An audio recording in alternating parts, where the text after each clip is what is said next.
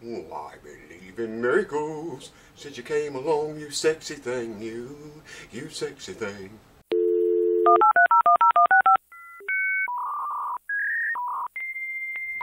Cheers, my dears, and welcome back once again. Got the old echowebb back out on the chopping block. Last time. It's going to go home just in the next day or two, or whenever he wants to pick it up. But I do want to. The things, I've been checking it every day, and it's been changing a little bit each day, and it's finally settled down. I think now it's not going to change much more. Over 3 months, 6 months, and a year, it'll probably need touched up a little bit again along the ways. But for the most part, it's pretty much settled in now and holding its own. I do want to check the neck relief again. I want to check the string action down here compared to the last time. And we're going to go inside with the endoscope today. I know you guys like that. I like it too when it's not being done to me. The guitar doesn't seem to matter what you stick in it. So we're going to go in there with the endoscope. It's up to string tension. And just check the braces and stuff out, make sure that everything's still, nothing's moved in there. I want to look at this brace that we fixed here that was split. But because the guitar was so dried out, and now it's so humidified, and all the things that we did to it, I just think it's a good idea to take that endoscope and go in there, and like I said, you can peck on it all day long. I don't hear any buzzing or anything that sounds like a loose brace. I wish I'd kept some of my oscilloscopes and some of that kind of equipment when I used to work on electronics. Anyways, enough of that. Bring you over closer, and I'm going to check the neck relief and the action first. So hold on, let's get set up for that, and then we'll go inside the thing. So how are you, good body, or good buddy, I guess maybe I should say. Let's start by checking the neck relief, see if it's changed any at all. I had to adjust it a couple of times. It kept pulling more relief back into the neck. And I should have had my shit together here before I turned the camera on. You know me. It changed a couple times. I had to go back in there and tighten the truss up a little bit. It goes under that string right there. That's the only one. That's the 9th fret. These two it'll go under, but it slightly lifts the string a little bit. I got a 12,000 here. There. It's very tight, you see, but it does go under there. These two frets, and I can force it under there, but it doesn't want to go under those. But it goes under the, what is that? 7th fret. It goes under that. Okay, let's just check the 2nd string for gits and shiggles. Yeah, it's good, man. It's all good. So we're going to leave that alone now. The truss rod works good in this guitar for a single action one-way rod. It works really nice. And spin this about 15 times so I get it in the right. Now before we were at just a little bit shy of 6/64. And we still are. And a little bit shy of 5/64 on the high E. It's right between 5/64 and 6/64, and the low E is right between 5. And this is between the high E is between 4/64 and 5/64. I'm sorry, and the low E is 5/64 to 6/64. I wonder what that is in thousandths. Should be around 80, roughly around 80 thousandths. It's 70. 70 thousandths exactly, and about 60 on the high E string. So that's all good, man. Next thing we're going to do, let's see, what's that little devil at? Here we go. It's endoscope time. Get lubed and bend over. Okay, we're recording. You just take a deep breath and relax. I don't know if they're helping or hurting. Well, check that out. I see a love letter. Let me get the light right on that. We'll see what it says. I never saw that before. Looks like he signed his name, Doyle Hall, 09-116 maybe. HD 28. Never saw that before. Okay, there we can see some of the bracing, how well it's holding up.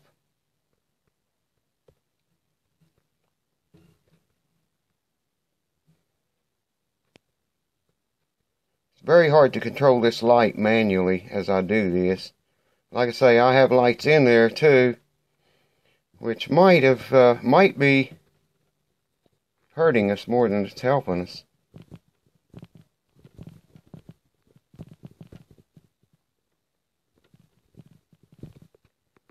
Those braces look to be pretty good shape. Still sticking pretty well, it looks like. Looks like to me. Yeah, when the light gets right on it anyways. God, that's touchy, man. Yeah. You're looking up at the top of the guitar. There's the there is the butt block. That's the end we should have come in with the endoscope probably.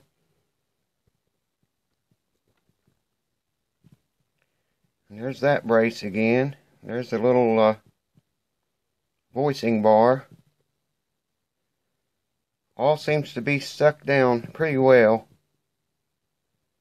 That brace, that's a shadow I think we're seeing there. It's not the brace pulled loose itself, because I checked that with a knife. That's probably where I checked it at. Made it look like that.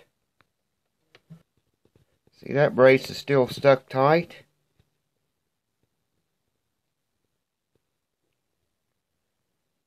Appears to be tight there on this end.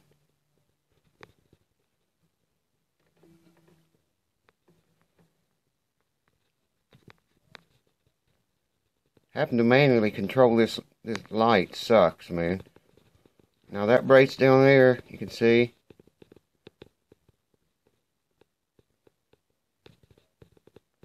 It looks good. I wanted to check all these under string tension though, you know, just to be on the safe side. That one looks okay. Still holding. See the cleats we put in. Those little tiny darker looking pieces of wood are spruce cleats. You can go back a few videos if you want to watch me put those in this guitar. Alright. Now let me show you the brace. Let me show you the brace that was troublesome. This is the brace that cracked, okay? Get the light on it so you can see it. Now you can see that crack right in the center of that brace. Should be able to see it on this side too. Yeah, see that? Should back off from it a little bit maybe. The crack runs right across the center, across there. Now the reason that's shiny looking, that's not finished, that's CA glue. Where I rubbed the squeeze out away, there you can see where the brace split on that side. And it was split almost all the way across. I don't know if you can see that in the camera or not, but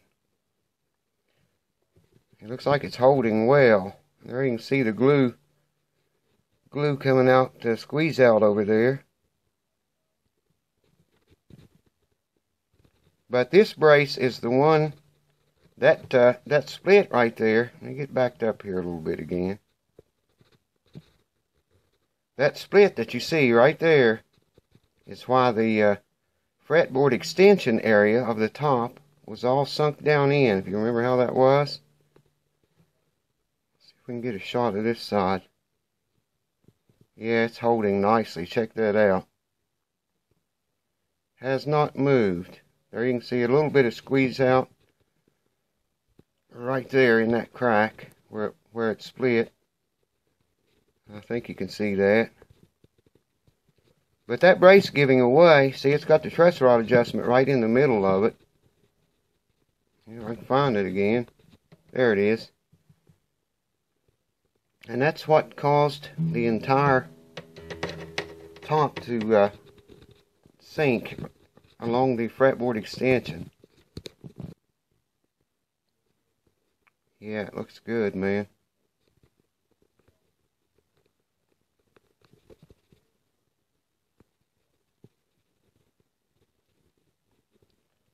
That brace looks fine. Can't really get the light on it very well. It's hard to stay oriented in here, I know. You know, and I apologize for that. Now let's look one more at these bottom ones. Get the light man's head out of his ass. Here we go. Oops, there we go again. You see, that one looks okay. It's held down. Oh, that's the one we looked at a little bit ago.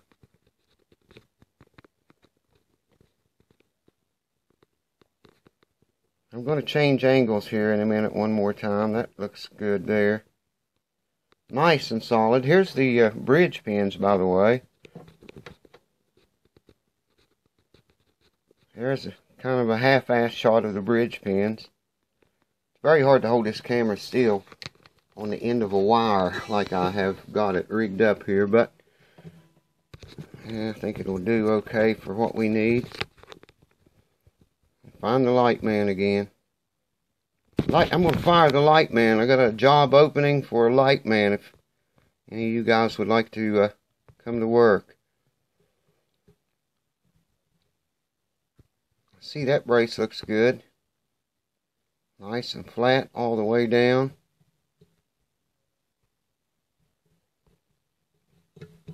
And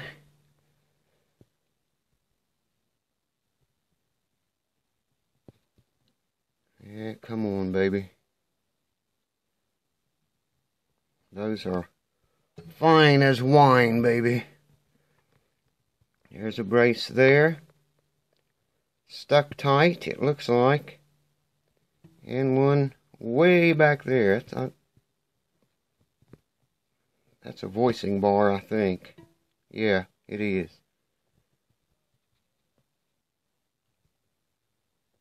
Yeah, it looks good, man. I'm out of here. About, I don't know, probably close to 8 inches on the ground. Still snowing, looks like. That's enough. I don't want any more. That's plenty, man. Stop it now.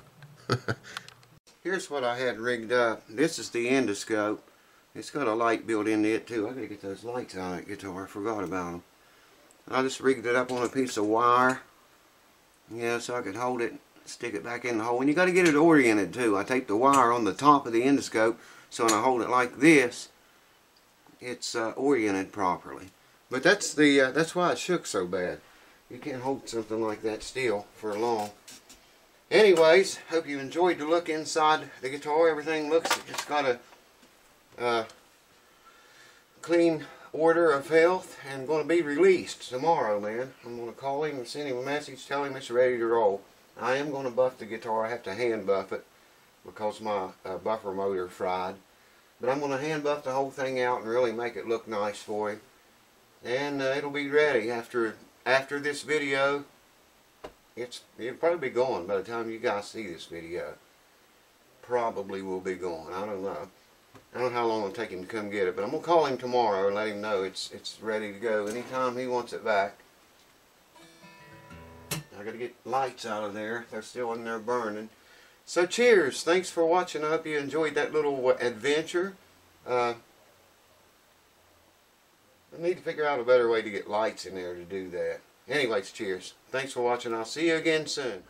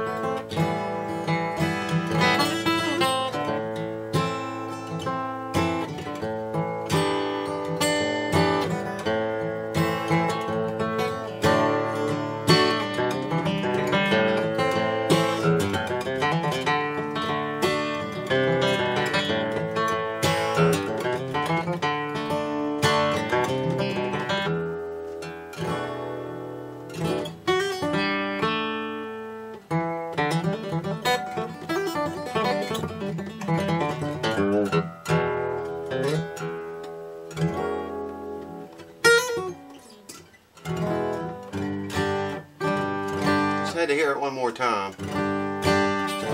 Still hadn't practiced up, and I've been practicing, but not, I'm way out yet. But I had to let you hear this once more.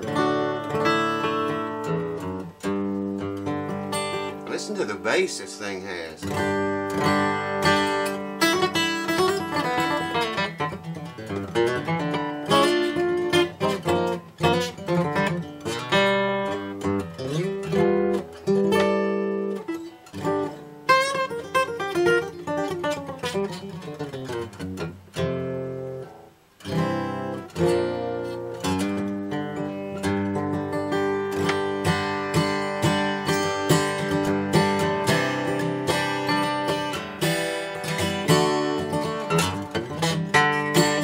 Can't play it, but I did get it buffed. Let me show you this. Check that out, man. It buffed up like a brand new instrument. Bridge looks good. The neck joint looks good. The back looks good. The sides look good. I mean, it really buffed out really nice. That cherry is beautiful wood, man. Even buffed the neck out and the headstock. So I wanted to bring you back for one more little tiny piece and show you that. Show you what it looked like buffed up anyway. And let you hear it one last time, because this puppy's going bye-bye tomorrow.